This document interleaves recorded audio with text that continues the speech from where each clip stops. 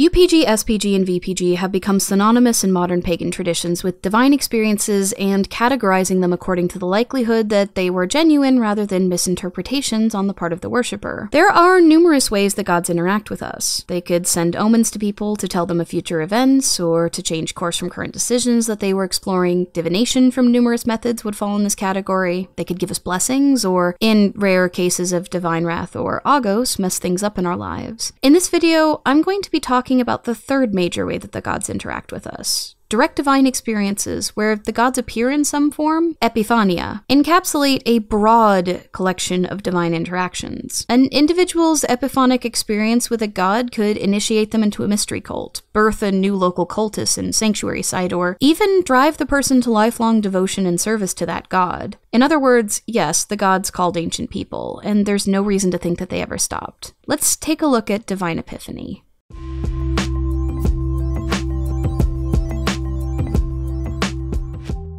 Kairete. The English word epiphany has lost a lot of its ancient Greek roots and meaning, but I think that there might be use in bringing it back into Hellenist discourse or pagan discourse generally. In the modern day, people often see epiphanies as internal realizations or ideas that dawn on them, conclusions reached about things that feel sudden and spontaneous. The Greek word epiphania is far more external. It referred to a range of experiences that denoted the presence of a god, from appearing in a mortal flesh disguise, to appearing as a phasma or spectral form, to appearing in animal form, to manifesting as divinely ordained natural disasters, to manifesting within statues that move or speak, to appearances in dreams, to the absence of important symbols that denoted them from their temples or other sacred spaces. There were qualities in each of these kinds of experiences that marked them as separate and special, and we'll get into those in the first section. But the fact remains that in ancient times, the range of divine experiences folks had and honored was wide and varied, and often matches up with divine experiences modern worshippers still have to this day. And the way these experiences were confirmed looks a bit different than the way that modern pagan communities tend to confirm their experiences today. This video will be divided into two parts. The first will cover historical epiphania with various examples, and the second will cover the ancient and modern systems of confirmation and how the two systems differ. I hope that this will start a robust conversation on some of the issues that I see with the modern confirmation system of UPG SPG VPG, and how we might deal with those issues without using the utility that the system is supposed to give to us. With that out of the way, let's get into historical epiphanies.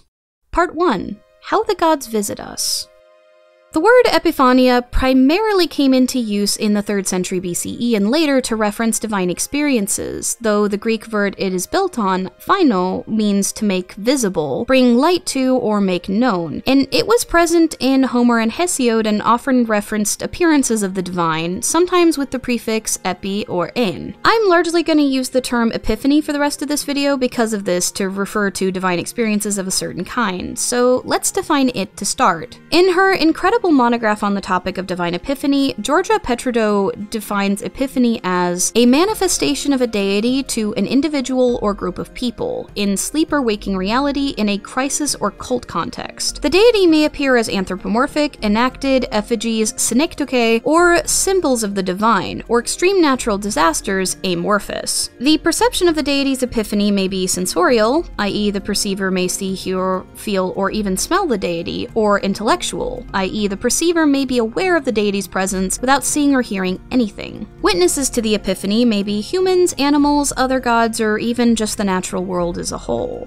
Yeah, that's a lot, so let's break it down a little bit. Epiphanies are specifically when the gods make themselves known to us, so something like an omen that a god sent without their presence would not be an epiphany. There's a huge diversity in how they manifest, and we'll get into each of these categories in a moment. These manifestations were incredibly important for worshippers, and typically happened either in a cult context, i.e. during religious functions in either public or private, or in the context of a crisis, such as wartime, health crisis, travel in the wild that entailed danger, or other situations in which the livelihood of the individual or the polis were in danger. Epiphanies are different from omens, which are signs sent by the gods, but which do not denote their direct presence. Trust me, I'm still working on a future set of videos on omens. The topic is broad and massive, and it's gonna take a hot minute to finish all of my research. And yes, I know I've been promising that video since the beginning of the channel for those of you who have been around for a while, but I'm working on it. Let's take a look at the various kinds of epiphanies and the context in which they appeared. The first sort, anthropomorphic, is likely what first springs to mind when you think about the manifestation of a deity. This refers to when the gods disguise themselves as physical human people, such as when Demeter disguised herself as an old woman while wandering the earth during the Homeric hymn to Demeter, or when Athena disguised herself as Mentor during the Odyssey while accompanying Odysseus' son Telemachus to Troy. It was thought in ancient times that directly perceiving the gods without a disguise or some kind of barrier, such as a spectral manifestation, which we'll talk about later, would do direct damage to humans. In the Iliad 20:125 through 130, Hera tells Poseidon and Athena that all we are come down from Olympus to mingle in this battle, that Achilles take no hurt among the Trojans for this day's space, but thereafter shall he suffer whatever fate spun for him with her thread at his birth, when his mother bare him. But if Achilles learn this not from some voice of the gods, he shall have dread hereafter when some god shall come against him in battle, for gods are dangerous when they manifest openly.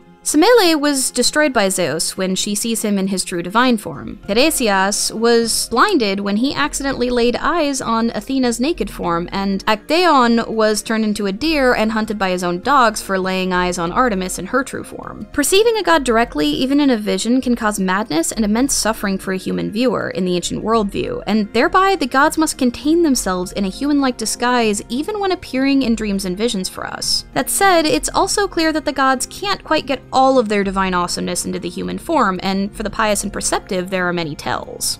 One of the big ones is found in the word epiphania itself. Phino means to reveal, see, or make known, and itself derives from pha, which comes from the Indo-European root for glowing, glimmering, or shining. The gods were often said to have shining eyes, an otherworldly glow, or other tells in their disguises that a pious worshipper would perceive and find themselves in awe of. In Iliad 3:396 through 399, when Aphrodite comes to Helen in the guise of her maid, she tells Helen to go back to Alexander, and Helen recognizes her. So spake she, and stirred Helen's heart in her breast, and when she marked the beauteous neck of the goddess, her lovely bosom, and her flashing eyes, then amazement seized her, and she spake, addressing her, stating, "Strange goddess, why art thou minded to beguile me thus?" The glowing, flashing eyes are here, but so is the second major marker, the otherworldly beauty of the gods, especially the goddesses. Helen notes the gorgeous neck, bosom, and otherworldly eyes poking out from behind the wrinkled flesh disguise of the goddess, almost as though human flesh is a costume that is just a bit too small to fully cover her divinity. Telemachus recognizes Athena in the guise of Mentes, quote, in his heart, unquote, in Odyssey Book 1. He notes her stature and comeliness, even when disguised as a man, and her swift departure in the manner of a bird confirms for him once and for all that she's definitely a goddess. Even while disguised as humans, the gods can choose only to appear to one or some humans. Later in the Odyssey, Athena appears to Odysseus and makes him look, quote, like a god, unquote, to his son Telemachus, appearing only to him and not to his pious son or the pious servant that gave him a gracious reception despite his poverty. And if a human is particularly impious, they might not perceive the god at all. Pentheus in Euripides' Bacchae asked the stranger, who is Dionysus in disguise, trying to spread his own cult in the area, "And where is he then, this god of yours, eh?"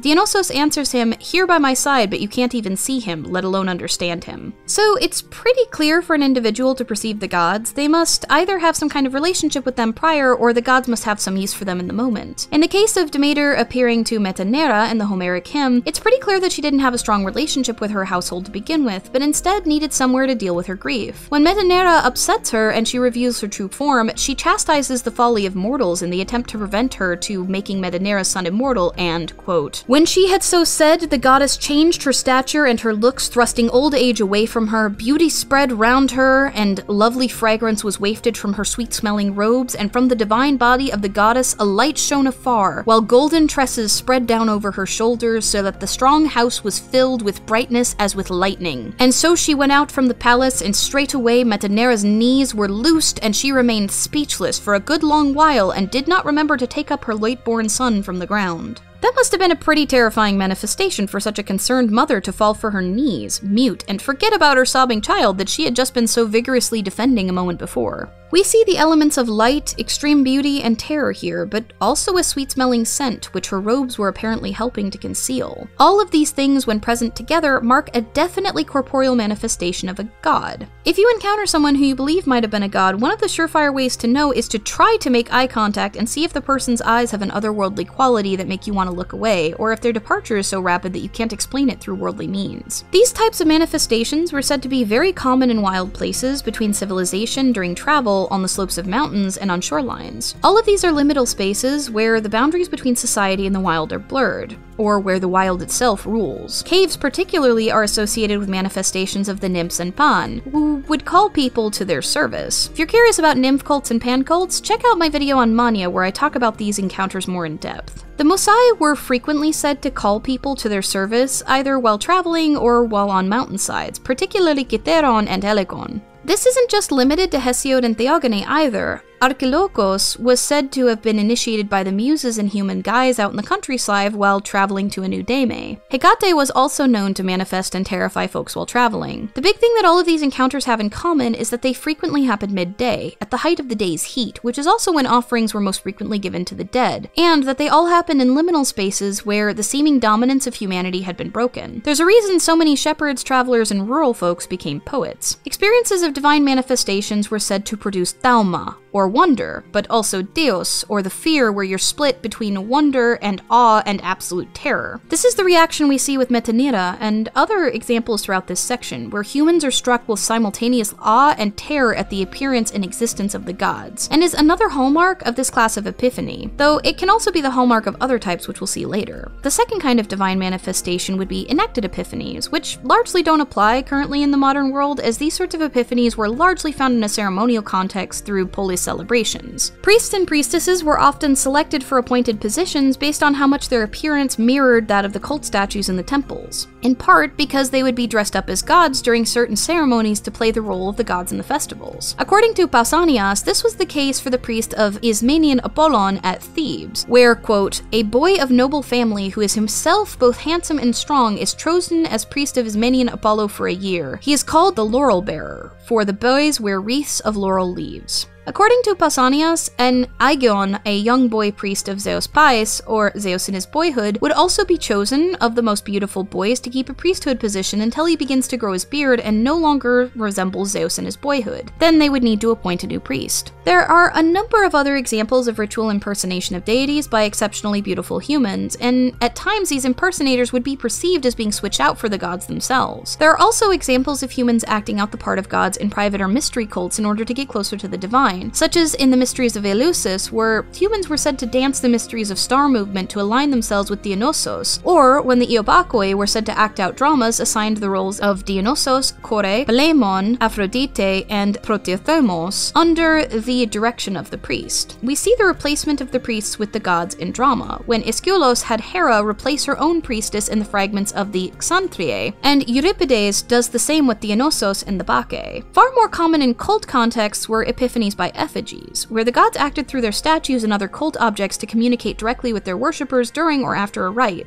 Unlike in ancient Egypt, the ancient Greeks didn't think their gods were always inside of their statues all the time. Rather, they were more likely to reside there either on their sacred birthdays each month, when the rites were specifically being performed for them, during sacred cult contexts such as festivals or during emergencies, and other situations where offerings were directly happening. Apollon was only thought to be in his temple at Delphi a few days out of each year, and otherwise the temple remained closed to show the god was not in attendance. Keep in mind, Hesiod refers to offering to the gods daily in the morning and at night on sacred days at home, so it's most likely that these rules didn't apply to cult statues and homes, at least in terms of residence. That said, there were a few conditions that marked an epiphany involving a cult statue or effigy. The first was the perception of animation of the statue, either through expressions or through speech that was thought to come directly from the statue. The second was the expectation of animation in a specific cult or crisis context, which we'll get to in a moment. And the last was when the representation or the statue of the deity posed the same danger for the viewers as the corporeal manifestation of a deity would. The earliest example of a statue responding in a cult context comes from the Iliad, when the priestess Theano lays a beautiful peplos on the knees of Athena's statue and vows even more offerings in exchange for the death of Diomedes. Thus she spoke in her prayer, but Pallas Athena made signs of refusal.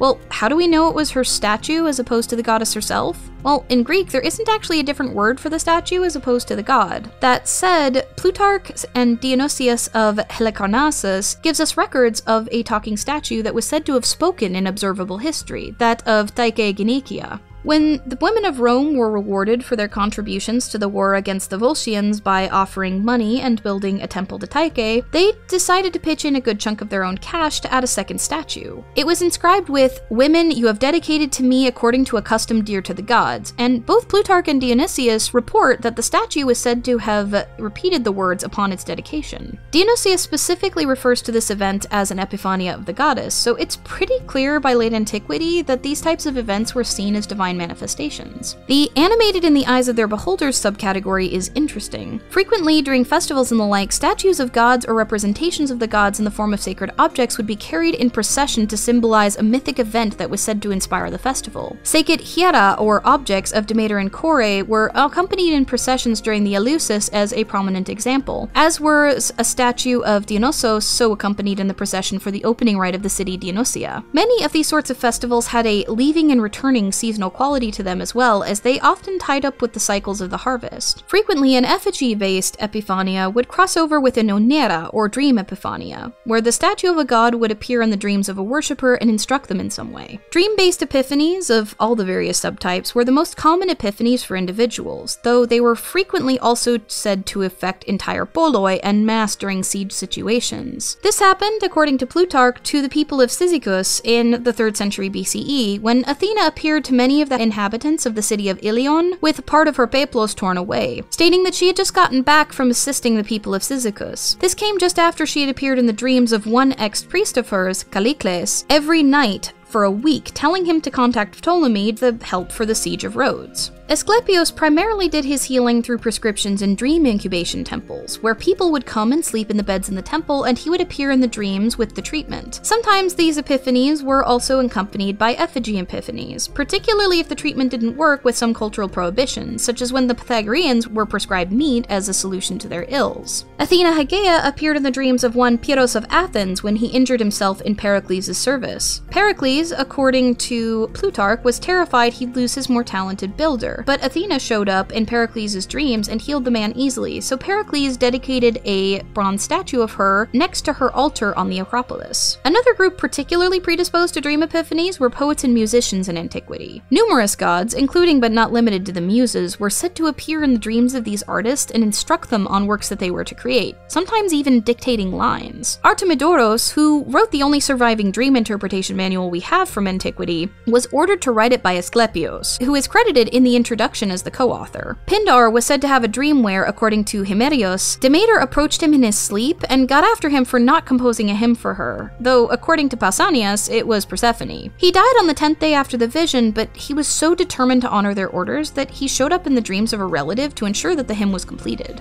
Sometimes the performance of a hymn demanded by a god could result in a reciprocal epiphany of disguised manifestation. Such happened in the case of Simonides of Chaos when he performed a hymn to the Dioscuri for Skopas in Thessaly. Skopas cruelly said he'd only pay him half the agreed upon fee for the performance. Shortly afterward, a message came in and told Skopas that 2 young men awaited him at the door, and as he made his way to answer, his roof caved in, crushing Skopas and killing him along with several of his relatives. Another way that the gods manifest to human is through phasmata, which is a bit difficult to find, but are spectral forms that are similar to an eidolon, or a ghost, in that it's clearly not completely solid, but unlike the eidolon, can sometimes interact with the physical world. Phasmata always leave behind material traces of their presence similar to physical divine disguises, though they may not be fully human in some cases. The vast majority of these manifestations are seen by groups of people rather than a single individual. According to Herodotus, phasmata of armed men from Aegina were sent by the deity Iacchos to aid the Greeks in the battle at Salamis in 480 BCE. This epiphania was accompanied by another manifestation of divine power according to Herodotus, that of the amorphous manifestation, or the divine ordinance of natural disasters. A great light was said to have flashed out from Eleusis, a sound and a voice filled the Thracian field down to the sea that was said to come from a large body of men escorting Iacchos in procession. Then a cloud rose up from the land and came back down, as though the gods had decided to put on the festival that the battle had forced to cancel cancellation of just before the Phasmata. Zeus Panarmos was said to have manifested as a lightning bolt that set the camps of the Parthians on fire in 39 BCE at Stratonica,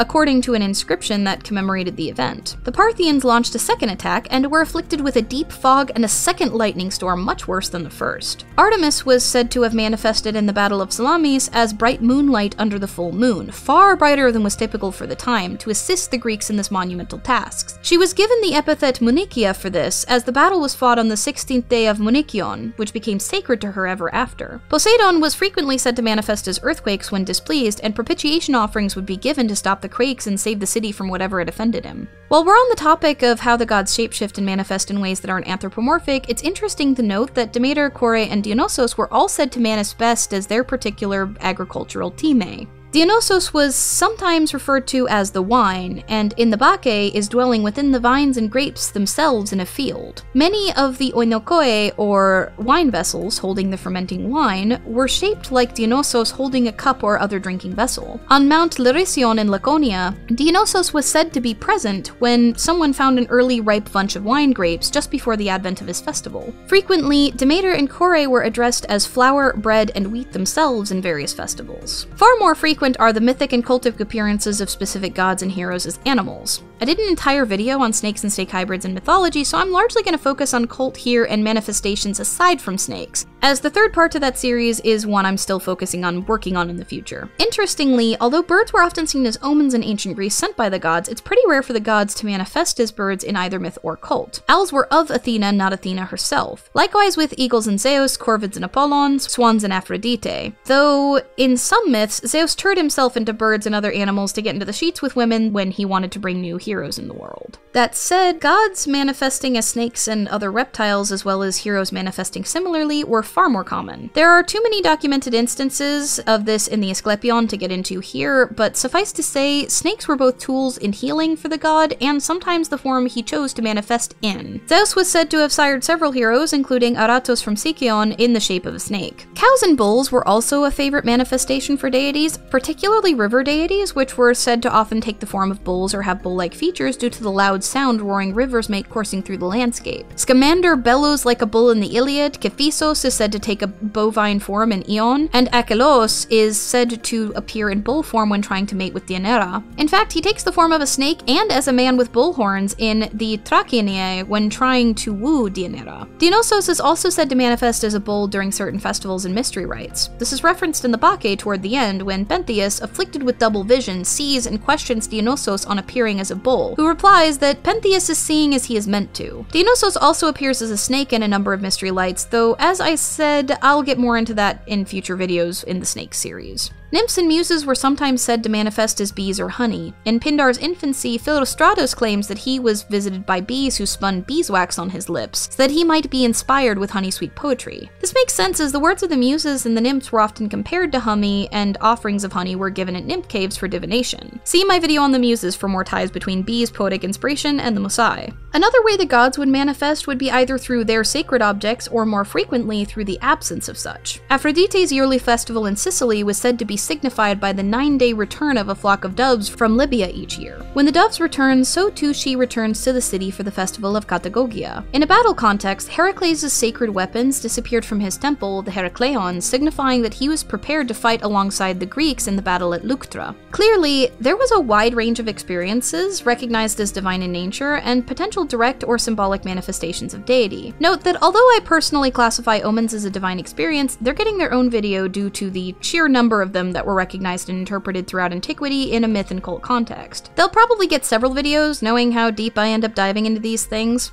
It's important to note that the manifestation of deity specifically seemed to largely be confined to groups, travel, or to special servants of deity such as poets and the like. It wasn't unheard of that the gods would manifest to pious ordinary mortals, but the majority of folks who had heavily documented epiphania were either in a crisis such as a medical emergency or siege, or were priests, poets, musicians, or other artists engaged in regular reciprocity and service with the gods. The other context involved group festivals and sacrificial rites at temples where statues would appear. Most ordinary epiphania happened in dreams, not as manifestations or visions, manifestations, and even the majority of those manifestations in the forms of animals or natural disasters happened in specific cult or emergency contexts. In other words, if most of your divine experiences have been dreams or blessings or omens and not direct manifestations, that's actually perfectly normal and in line with the average Greek experience in ancient times. The gods were intimately involved in ancient life, but not in the more flashy, showy ways we think of today when we think of epiphanies. They were typically small blessings, answered prayers, dreams on occasions, or in emergencies. If you've never had a divine experience or think you haven't, that seems to have been a thought in ancient times as well. It could be that you just haven't learned enough about omens yet to recognize them, or you might have difficulty forming pictures in your mind, and so dreams might be difficult for you. The gods find other ways to communicate with us, so don't lose hope. With that in mind, let's take a look at one of the biggest questions I get on my channel and in my community: confirming epiphanies.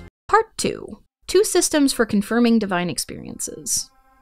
A large number of recorded epiphanies resulted in the establishment of new shrines in public or private cults, which I want to stress here, I'm using the anthropological definition of cults as systems of devotion or veneration towards specific deities or objects. Particularly post the 3rd century BCE, we have a number of examples of landowners receiving epiphanies that led to establishing private cult sites on their land, which they opened to the public either for a fee or for the benefit of the public on the whole. These epiphanies, whether individuals or in groups, if they were to establish a new cult, would be confirmed at oracles like those at Delphi and Dodona. In fact, a number of the requests that we have surviving from Delphi and Dodona, as well as numerous examples in Herodotus, Plutarch, and other historians' works, specifically mention Delphi as confirming epiphanies that led to new cult sites and festivals. In other words, divine experiences classed as manifestations were taken incredibly seriously in ancient times, and their confirmation was largely determined by divination, either directly asking the oracles, or, for folks who couldn't afford the services of the Montic priests and priestesses at the oracles, at lot oracles, or through wandering montes such as the Sibyls and the Bacchae. In later antiquity, sorties were documents sold based on knucklebone dice tosses or astrogalae for home divination by literate Greeks and Romans. We have modern versions of the sorties or lot divination practices in the modern day.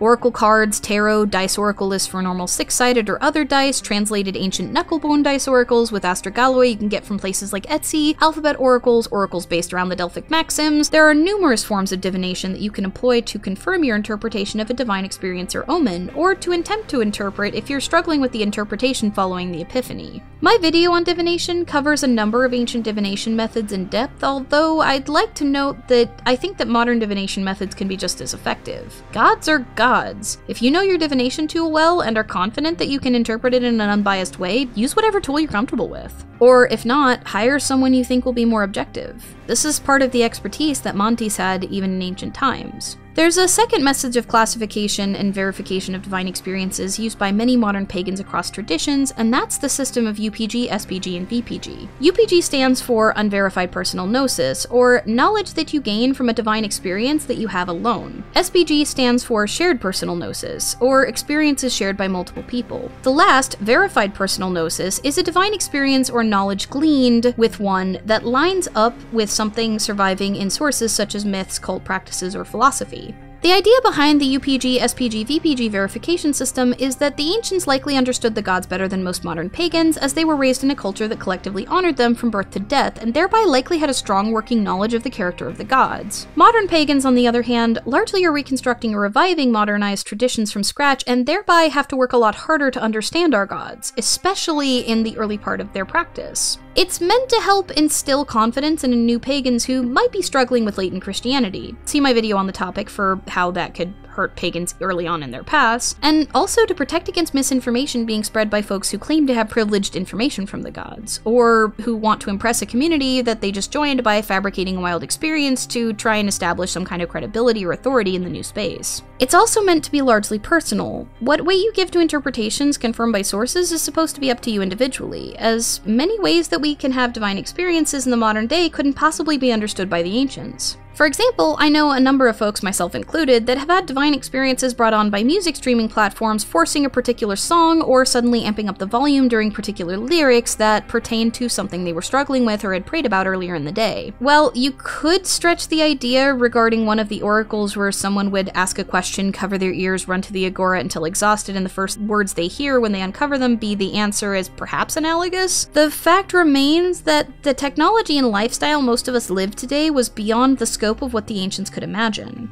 We've also either lost access to many sources due to the disruption over the course of history, or the sources that could confirm a UPG as VPG could be obscure and expensive to access, thereby leaving the divine experience that could be confirmed under the system in the ether until someone who both knows the reference and accepts the reference as part of their paradigms regarding the divine is around to verify it. This could create power dynamics in communities where people who outwardly appear to be experts, or who have leadership in the community but may not be as educated on specific kinds of divine experiences, end up with a lot of power over what is communally accepted as VPG. Let me give you an example. There's a certain branch of Platonism that believes all of the gods don't interact with humans directly or have relationships with us at all, that all experiences are in fact mediated through daimons. They might dismiss all of the examples I gave in part 1 of Epiphania as daimons manifesting to deliver messages, and may also dismiss certain calls to positions regarded in Platonic traditions, such as the position of Goethes, or necromantic servants of Hecate and Persephone, or calls to the mystery rites such as the Dionysian mysteries as the work of daimons, or malicious spirits who wish to pull humanity away from the gods. A person who heavily favors theogony might dismiss Athena's associations with gulls and stormbirds in Megara, thereby leading someone who wishes to confirm a dream where a message is sent in that guise to a different conclusion. There's also the bias of what kind of sources to privilege. We don't exactly have a Bible or other authoritative text in any reconstructed or revived tradition. Even in Hellenism, where the epics by Hesiod and Homer were often appealed to by the ancients as divinely inspired, divine inspiration didn't mean anything close to biblical inerrancy. And there are numerous other sources in addition to the epics, like plays, oracular consultations and answers, historians who documented history and antiquity, travelers like Pausanias who documented places they visited or stories that they heard about places they could visit and their religious significance, hymns written both in the mid and later antiquity to the gods reflecting changes in cult beliefs, and the vast archaeological data that can sometimes point to a difference in viewpoints between those writing and the common illiterate people. Remember what I said about the Goethes? Surviving evidence of katadesmoi, or curse tablets, and oracular declarations by Delphi make it pretty clear to the average person, and the highest confirming oracle in the land, it was a respectable profession that was a necessity in Greek society. Sometimes this privilege of sources starts to look like polytheists looking for that biblical authority, when part of the joy of our traditions is that we don't have that by the nature of our religions. It starts to look more like arguments about which books of the Bible are actually important in Christian circles than a celebration of the diversity of experiences and viewpoints that these traditions represent. And again, we have the issue of access. Finding information on the questions asked and answers given at oracles is much harder than finding translations of plays, philosophers, and epics. They're just not as available outside of scholarly circles. Which brings us to scholarship and its bias, which I've covered in both a live stream and a previous video, link in the iCard above to the video, as well as struggles that many of us have being outside the culture and interpreting the myths. Someone who takes the Iliad literally and doesn't know much about Athenian cult practice may conclude that because they worship Poseidon, Athena will want nothing to do with them, even though Athena and Poseidon were often honored in the same civic festivals and their priests would walk side by side in festivals like Panathenaia. Without knowledge of the Homeric hymn to Ares, someone might conclude that he is a bloodthirsty monster and discount an offer for assistance with battle-born PTSD. Someone who has read scholars declaring the Muses minor deities in decline during the Hellenistic era might not understand a dream where they're told to invoke them first and last in poetry that they're working on for them. And don't get me started on the shade and attitude thrown by Christian scholars, particularly pre-1980, onto all things polytheist. The monograph I read on votive offerings for the video on the topic contained constant put-downs regarding the sins of pride and vanity for people inscribing their names on votive offerings with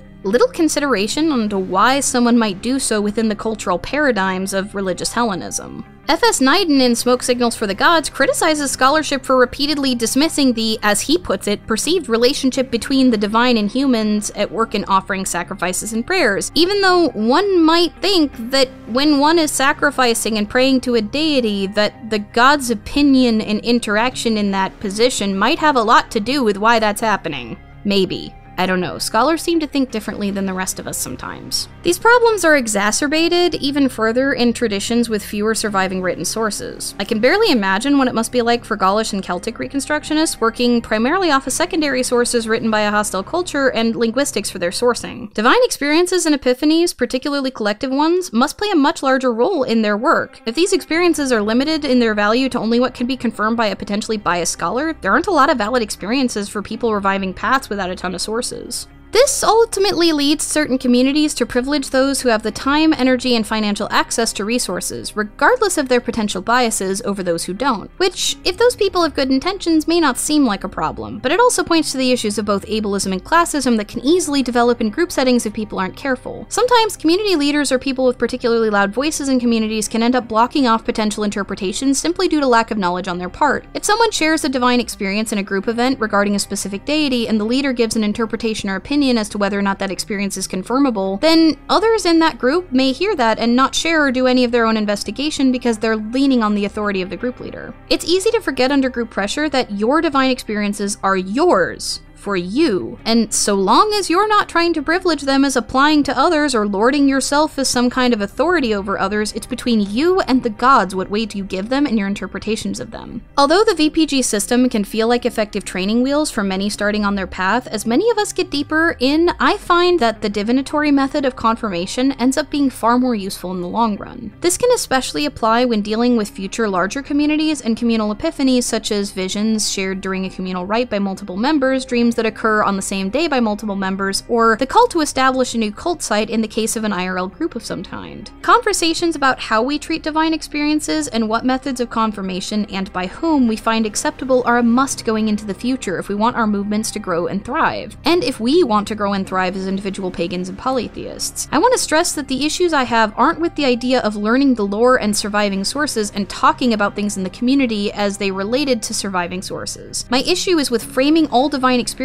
under this singular, not very descriptive header and the issues that come from that. UPG, SPG, and VPG encapsulate epiphanies, omens, and blessings all under their header, though due to this at times it can be hard to use the system to interpret or classify which kind of divine experience something might be without further education on the traditional recognized kinds of manifestation. The terms also don't distinguish between the divine experiences themselves and their interpretations, or the change in practice and belief that you might have as a result of the experience. These were entirely separate categories in ancient times, and for good reason. One can have a genuine encounter with the divine and interpret that encounter completely wrong. That's why oracles were used for confirmation, and distinguishing between an omen and a manifestation can have major effects on the interpretation of an experience, both of which would require an interpretation where a blessing might only entail a thanks for the god involved. An experience being verified is likely divine based on the sources, say if you had a bird omen from Apollon involving corvids, just gives you some level of confidence that that experience was indeed divine. We've lost so much from ancient ornithomancy that you might not have enough information to confirm an interpretation without divination. Gnosis means knowledge. Can you call an experience without an interpretation gnosis? I don't even need to get into the fights that have broken out in the community over what does and does not count as UPG. The term is so nebulously defined, I've seen and participated in numerous arguments regarding its definition and use, and the inevitable "it's how you define it" that comes afterwards does little to accentuate its use as either an epistemological framework for verifying experiences that are or are not divine, or a valuable community shorthand for discussing those experiences after the fact. Beyond that, I think the terms distance us from our own experiences by their very nature. Which sounds more intimate and close to you? I had a UPG with Athena in my dreams, or Athena appeared in my dreams. I had a UPG with Hermes involving traffic lights on the way to work today, or Hermes blessed my trip to work today with green lights. Are we so afraid of feeling crazy that we're willing to reclassify our experiences as something else? In ancient times, if someone had an experience with a god and didn't know who they were, they would call it a divine experience or omen and ask for confirmation and divination. Do we really need these confusing, unclear terms to protect ourselves from undue influence by others in the community? There's something to be said for the fact that every explanation of UPG, SPG, and VPG in the community has to stress that these experiences can be valid without being verified. It's clear that the hierarchy issue is created from the outset by the system established by these terms. I also want to stress that it's entirely your decision how much weight you want to put on any system of confirmation or community input on divine experiences that you have. Your relationship, your kadis with the gods, is your own, and so is that of your household. The community kadis is a part of this, but cannot be all of it, and we need to be careful in how we privilege those with access to sources, not because it's wrong for some people to know more, but because it can easily become a power play where specific interpretations of certain kinds of divine experiences become canon common in a community, and other potentially accurate interpretations are ignored in favor of the status quo. Keep in mind, I'm not advocating that we should ignore lore entirely when it comes to divine experiences. We'd be throwing away an invaluable resource from the ancients in understanding our gods. At the same time, we cannot allow our traditions to become completely fossilized to what a bunch of literate ancient rich guys deign to write down for us. Part of why I built this channel is to make resources more accessible to the community on the whole, but even I regularly admit my own bias toward both older and Athenian sources due to my own path. It's important to be respectful of one another and not dismiss divine experiences if the initial interpretation doesn't seem to line up with the gods as we know them from myth. There may be a source that's lost or buried, or this may be a new experience. There's a value in tradition, and some things like human blood offerings should never become a part of our modern traditions. But there also must be room to grow and change, both as individuals and as communities, both IRL and online.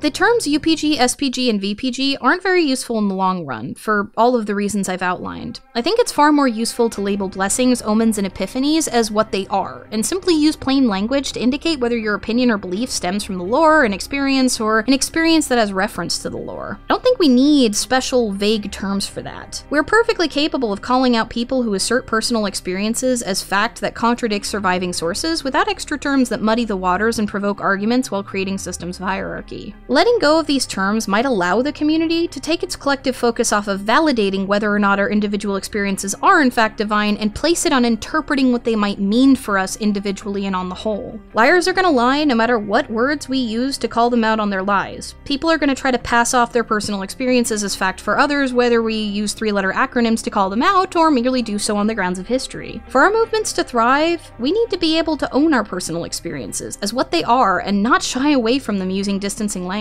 If nothing else, I want to challenge the base assumptions about this framework and provoke a discussion in the community, because from my view at least, it doesn't seem to be serving any of the purposes I've heard people espouse for it. But I'm curious what you all think. Let me know down in the comments what functions you think the system can serve in the modern day, if any. And if you're new here, help the stunned subscribe button up from the floor and offer the like to the glorious algorithm. Special thanks also to my patrons. You all encouraged me to fall down this rabbit hole when I was struck by inspiration while working on the Circle Back offerings video. I don't know if I would have had the fortitude to dive as deep as I did without y'all's encouragement. May the cycle of reciprocity between us ever remain positive. And remember, we're stronger together.